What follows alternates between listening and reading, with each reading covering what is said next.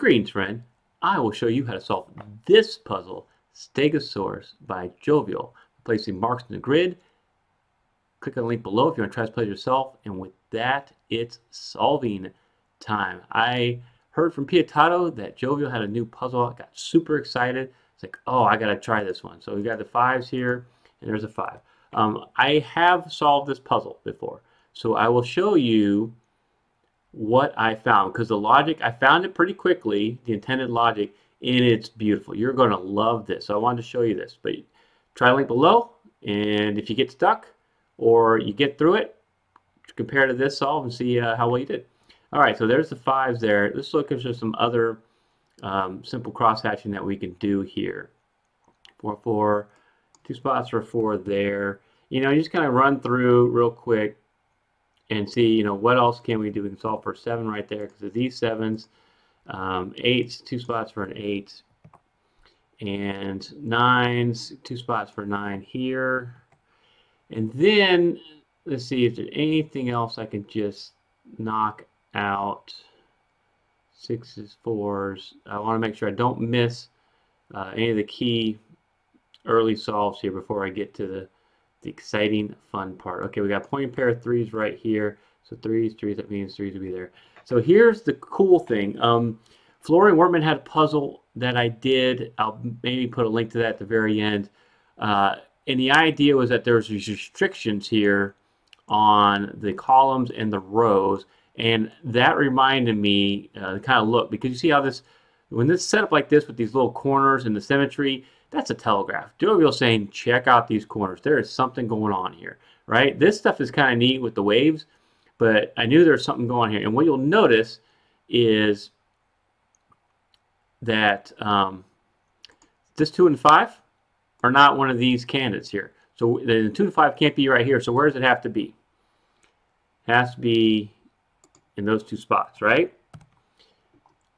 Come up here, 6 and the 1. Can't be in these 3 spots. They got to be like that. All right, come over here. So 7, 3, 5, 8, 2 and the 4. See how that works? And then come down here and you go 1 and the 3. You'll notice the 1 and 3 can't be anywhere else, right? Very cool. So what does this do? Okay, well, what we can do is we can fill in the naked triples here, right? Let's just finish the rest of this. You're looking at 1, 3, 7. 1, 3, 7. I'll get rid of the 7 right there. And then up here, you know, you're looking at 2, 4, 8. So 2, 4, 8. And you come down here, and what do you need? You know, you got a 1, 6, 9. So 1, 6, 9. And do this 9. And then come over here, and we got a 2, 2, 5, 9, right?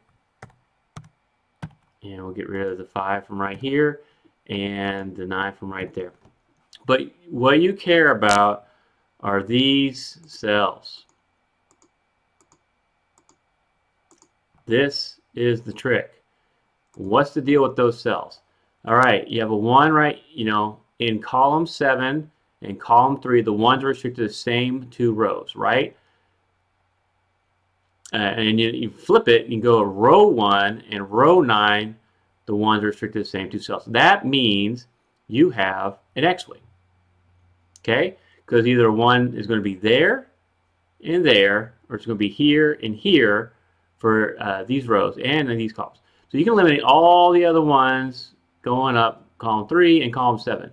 Same thing with the 2s, right? The 2s are restricted to the same 2 spots, columns 3 and 7 in rows 1 and 9. So you can get rid of all the 2s that go across here, right? So it's a double X-wing, 1s and 2s. Now think about, where do these cells interact, where they provide double elimination, where it eliminates a 1 and a 2. And I'll get rid of the colors, and it's going to be these 4 cells. Okay, and when I spotted this, I was like, this is awesome. This is pretty dang cool, Jovial. I love it. So these 4 cells, you know, because the 1 has to be here or here, can't be in that spot or that spot. And so the 2 is here or here, can't be in that spot or that spot, right? So the this cell right here cannot contain a 1 or a 2. This cannot contain a 1 or 2. This cannot contain a 1 or 2. This one cannot contain a 1 or a 2. This is how you get through and get to the cool part of the solve. So let's look at this one right here, because I remember, I believe this was the first one that I was able to solve out of this.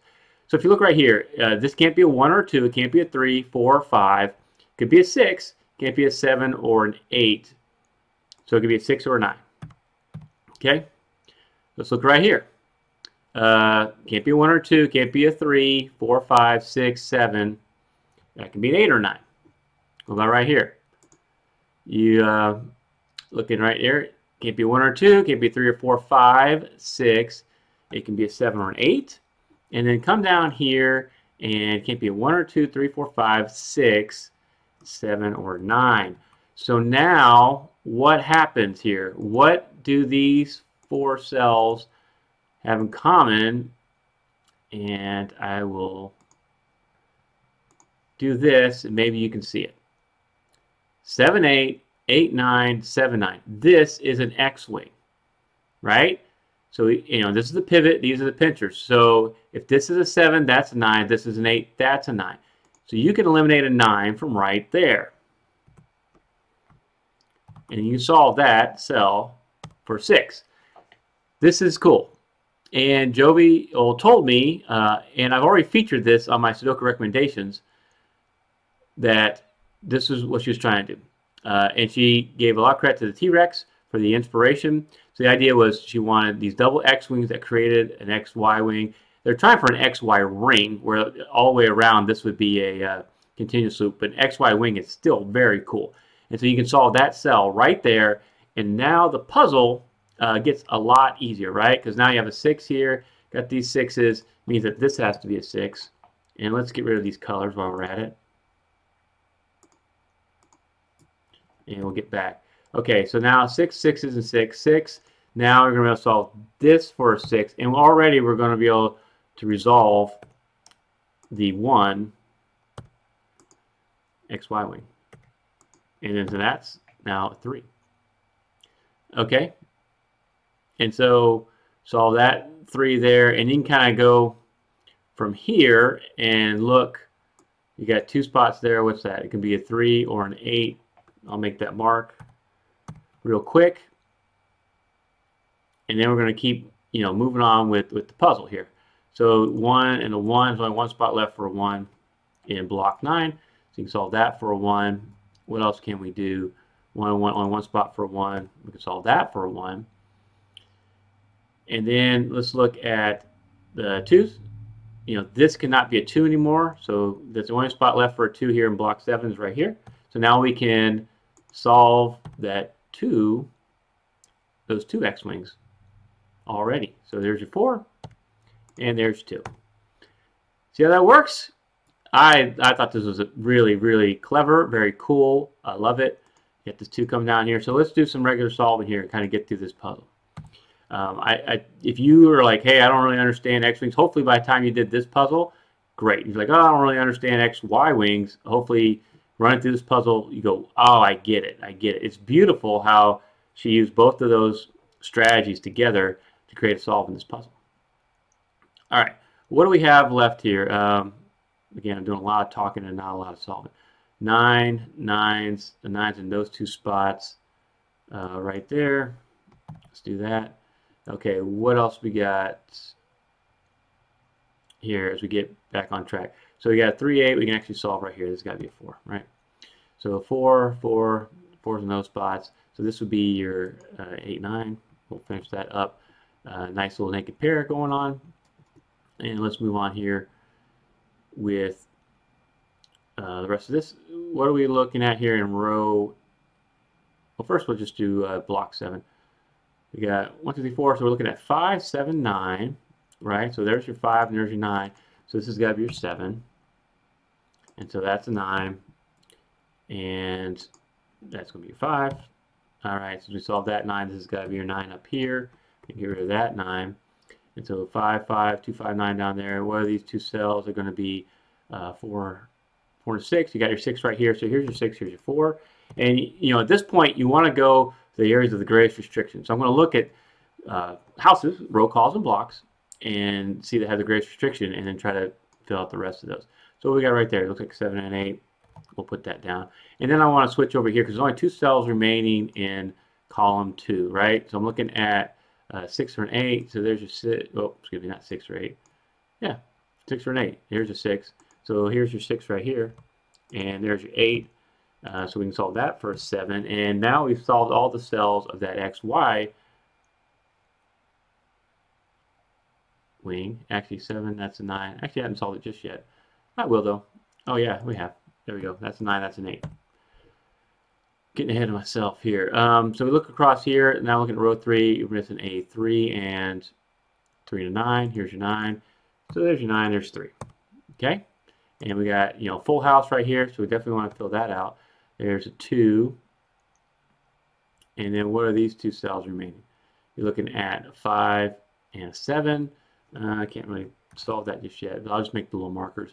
And right here, what do you have? Looks like 4 and 8. I can't solve that yet, so I'll make those. Because naked pairs are really helpful. You put those in there, and it's a nice little placeholder. But hey, we got this 6 here, so I'll only solve that for a 1. And then you have this 9 and the 1 right here, so that's your 6. And then that's your 9. Okay, and since we just solved that for a 1, we can get rid of that 1 right there. 6, 6, 6 coming down here. Here's your 6. All right, we got the 9, so now that's going to be a 2. That's going to be your 9. That's going to be your 5. And you see now we're disambiguating these naked triples, which is really cool. And so we got the 5 here, so this is your 7, that's your 5. You see how it just kind of melts. You know, you got your 7 here, so there's going to be your 8, that's going to be your 7. And you just make more and more solves. So this 8 right here, you see there's a 4 right there, so this has got to be your 4, and this has got to be your 2 to finish up column 6. And you get, you know, there's your 4, here's your 2, so that's your 8, and that's your 2 right there. See how that works? And I'm trying not to make any more marks, but just solve the rest of the puzzle without the marks. So what do we got these 2 spots here? Looking at 3 to 4, here's your 4, so there's your 4. In row 4, you got your 3, here's your 8, and there's your 4 right there. Nice. And look across here, looks like it was still a 3 and a 7. Here's your 3. So there's 7. Here's your 3. Here's your 1. Here's 7. And cut across here. We solved that 3. So there's your 8. There's 3. So we got rid of all the marks. And we have 2 left, right? And so we know we got to have a 1. And 1s are pretty easy to see with your peripheral. So that's definitely got to be your 1. And so what's the last cell here, right? It's going to be an 8. Check out these other solving videos from my channel. Include this one from Jovial. Thank you so much, Jovial, for letting me feature your puzzle on my channel. You're an awesome setter. I loved what you did here. Don't forget to buy me a coffee link. Thank you so much for watching.